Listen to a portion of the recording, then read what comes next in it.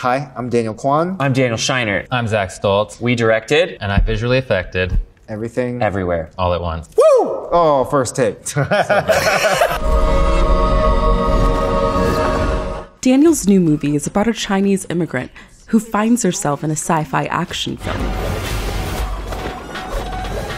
We ended up having almost 500 visual effects shots, but we did that with mostly just 5 people, which is kind of unheard of. You look at any modern movie and you look at the visual effects credits and it just goes forever. We ended up doing a lot of music videos together where, music videos have no budget and very tight turnarounds.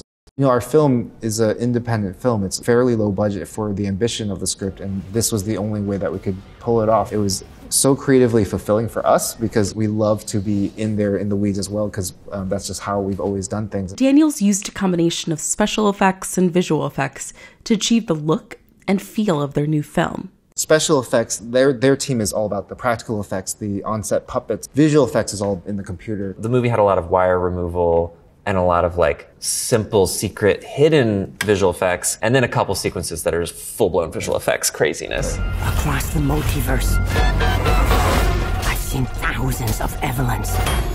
So Evelyn has to zoom through a lot of universes to get to the desired one, which is a Kung Fu universe in which you can fight. We knew for a while that this sequence was going to be in the movie, so I actually got just a little camera, like a little pocket camera that shoots 4K, and just everywhere I went, I would just kind of walk around and just film streets. This shot of New York was just me going through New York. The camera had shutter angle and shutter speed settings, so I just made it super blurry. The order of events is Dan shot a bunch of stock footage himself. We cut it together. Then we cut that together, acted it out ourselves to demonstrate it to Michelle, and she had to act, I think, in slow motion. We tried different tempos. Then they placed Michelle in front of LED panels. You know how on the Star Wars shows, they have this massive LED screen that is basically a good background?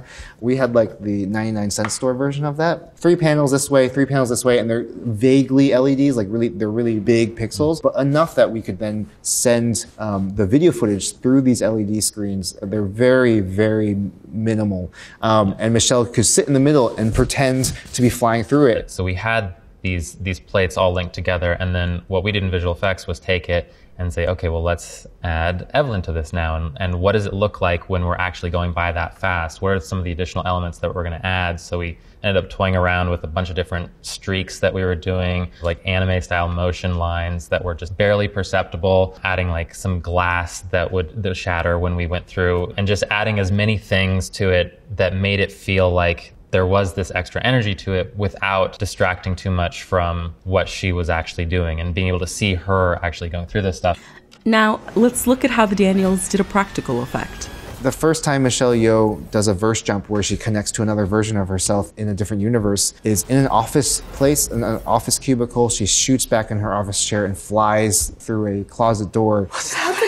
And the fun thing about that shot is it's 100% practical in camera. We didn't change anything. We basically cranked open the shutter so you get these really nice streaks, and then we pushed her slowly through the office. She had to act like she was freaking out in slow motion. We had hidden a leaf blower behind her. Yeah. And so it's just her in slow-mo getting pushed on a wheelbarrow, and then we just sped it up. But she's actually in the space flying backwards, which was fun to introduce verse jumping with something so practical. And with the practical effects came a lot of puppets, some more interesting than others. So Jason Hamer and the Hamer Effects team built our raccoon and our hot dog hands. They functioned like this, but they were made with super realistic skin, and I think maybe had some hairs threaded in. Yeah. It was basically just a glove that the actresses could wear. Yeah, basically he molded our actresses' hands, and then he just stuck hot dogs where the fingers were, and that's it. There's something about things like that being 100% practical that just makes shooting it so fun and makes it so much easier because the actors know exactly what they're reacting to and they can play. We didn't have to have someone act opposite a tennis ball for the raccoon or act like they had weird fingers. They just had them, It's such a gift to ourselves and the whole crew.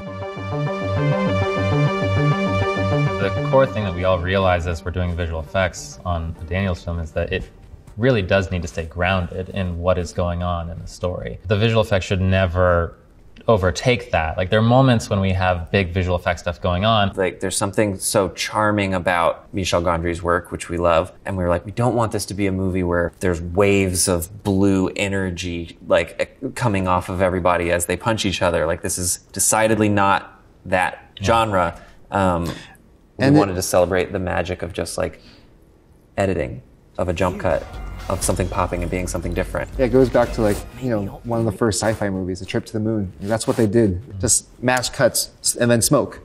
So simple. We're just doing that but with like cheating because we have After Effects. That's the only difference. It really is all about the story. 500 visual effects shots done with 5 guys in their bedrooms during the pandemic. And you watch the movie and they're not perfect and they're not going for realism, but they work and they're beautiful and I'm very proud of them because they have their own unique style. We need to be encouraging other independent filmmakers to understand this language because this is how all movies are going to be made now, is like there's always going to be some element of visual effects, even when you can't tell, because the technology has become so easy and effortless to use.